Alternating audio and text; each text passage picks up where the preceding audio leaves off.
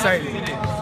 That's all I can say. We're excited. So you guys knew they were going to be a good team coming in. What was your mindset, game plan coming in, knowing they were going to be they're bigger, they're fast? What did you guys try to do to beat them? Just bring the effort. The effort. That's all it was.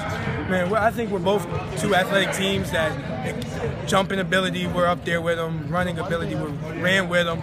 It was just effort. Who wanted it more at the end of the day?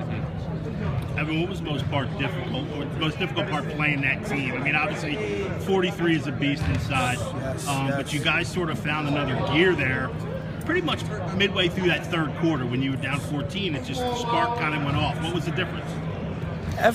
Back to effort. Like 43, he's I don't know how to say it, a man amongst boys, a sophomore. He's going to be playing in the league one day. So it was just effort. Let's put it out there more. If he goes for a loose ball, I want it more.